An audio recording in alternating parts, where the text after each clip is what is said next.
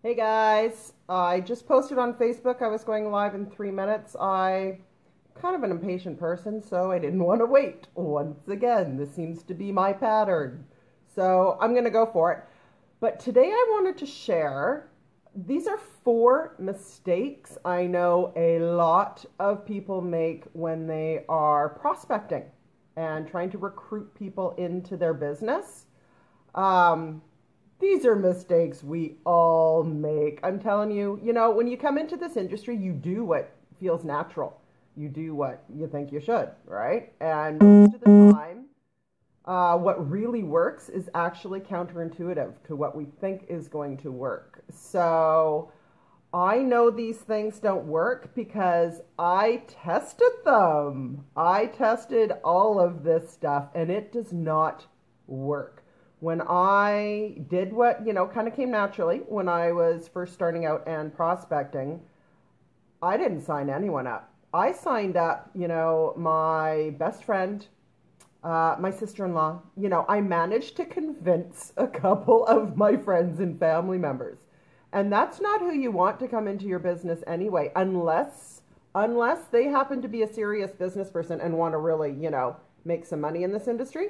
Otherwise, when you're bugging your friends and family, they end up being a lot of work and they end up quitting anyway because they're just not into it, right? It's not their thing. It's not their gig. Completely understandable. That's why you need to be, prospecting business people, business builders that are already in the industry. They understand the business model.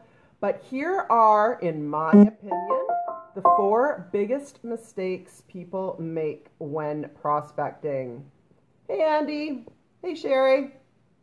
Um, okay, here they are. First one, no rapport. When you are speaking to a prospect, if you have not built rapport, trust, and credibility, forget it. They're never going to buy from you or join you in your business. No rapport equals no business. Take the time to build rapport. Make them a friend first. Learn about them, what's going on in their life. Share yourself. Fastest way to build rapport with somebody. It's key. It really is key. Rapport building is absolutely key in this industry. Next biggest mistake, hey Lindsay, um, over enthusiasm.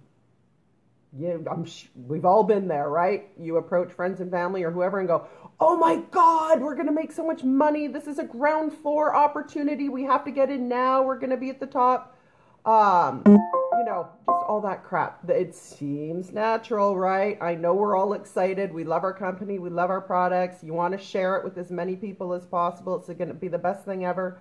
But it just kind of freaks people out. People just kind of go, "Whoa, what the hell are you talking about?" It's just too much. And that goes along with giving too much information. This is also known in this industry as throwing up on people. This is when you do that whole, "Oh my God, ground floor opportunity, compensation plan, this and that, the ingredients, never been done before, no competition. We're in 24 countries across the world, making $23 billion a year. The owners love us. They come to our part of the world and want to meet us once a year. Oh my God, the charities they give to." That's the thing, you guys. Every business opportunity has a charity. That is marketing because that's how you attract your yellow personalities, by having a charity. I mean, it's lovely. I'm not knocking charity, don't get me wrong. But giving too much information about your business opportunity is detrimental for sure. You want to let your tools do the talking for you. You want to be casual about your business opportunity. People are going to actually want to hear more when you're casual about it. So that brings me to the next one. The opposite of, what you should be doing instead of throwing up on people and giving them too much information is asking questions. Another mistake, giving too much information, not asking the right questions. You need to ask questions to find out if your prospect is even looking for a business opportunity. If they're not even looking and you start pushing your business opportunity on people, it just pisses them off.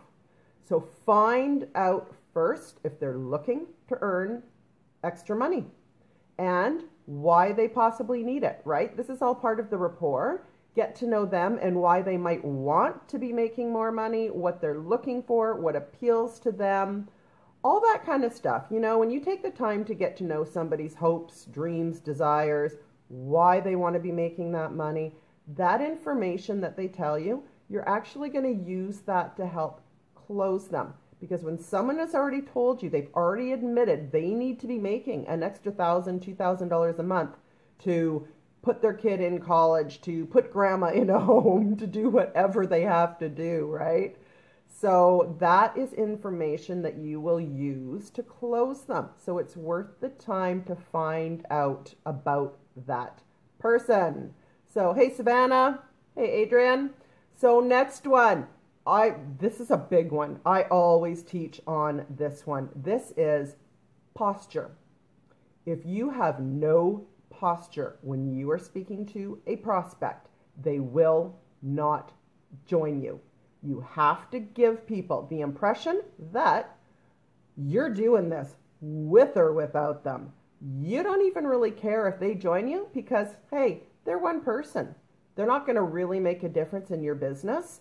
So, you know, it comes down to being casual and having posture, meaning giving that person the belief that you're doing this with or without them. They can join you if they know what's good for them. Otherwise, you know, you're happy to watch them continue doing what they are doing. Losing posture in a conversation will stop you from ever signing somebody up. When your prospect starts posturing up and you start posturing down, that conversation it's gone. You've lost control of the conversation and your prospect knows it. They're in a position of authority. You've lost all authority. Never lose your posture. Ever, ever, ever. It's a game changer. I mean, it'll kill you. It'll stop you from ever growing a business. If you don't feel you have natural posture, here is something to consider. How much do you believe in your business opportunity and your products? Because I'm telling you, if you don't believe 1,000% in your business opportunity and your products, you will not speak with conviction and you will not have posture. If you don't, it's time to consider possibly working with a different company. Now, one of the reasons I've done so well, a lot of people who know me from a community of entrepreneurs that I'm a member of, one of the reasons I've done so well in there is because I believe in it so freaking much that when I speak to people about it, oh my God, they feel my posture. They feel my belief. If you're speaking to a prospect and you don't sound like you fully believe in it, they're certainly not going to join you. You know, if they don't feel you believe in it, they're not going to believe in it either. So you need to have a very strong belief in what you are promoting, and that will give you some posture. Also, you want to up your posture fast? Do whatever the hell you have to do to get results. That will give you posture fast. Also, you need more posture? Self-development. Got to do your self-development for sure. So I hope this helps you guys out. You know, this is my opinion, but this is what I have learned. It doesn't work. Doing the opposite does work. I know a lot of times in this industry, it's actually counterintuitive. You know, you think you've got this awesome company and products, you should be sharing it with the world. It's funny because you actually do better in this industry when you don't share it in the world. When you share yourself and your knowledge, you know, what your niche market wants to know about, health and wellness, marketing, you name it. That's actually how you make a lot more money in this business. So, hey, Heather. Hey, Jennifer. So, hey, Evelise. Guys, finished your webinar, have you? So, anyway, there you go, you guys. There's my 2 cents for the day. I always have an opinion on something, as you know. So, comment, like, and share if you think, you know, if you have some friends that could use this message, a little help in their prospecting. I'm going to be coming out with a lot more things that do work. I'm taking a whole bunch of courses right now. I'm really in a time where I'm educating myself Big time. So I can't wait to share with you guys more stuff that I learned, stuff I've tested that works, stuff I've tested that doesn't work, so that you shouldn't waste time doing it. But there you go for today. Lots of good stuff coming up.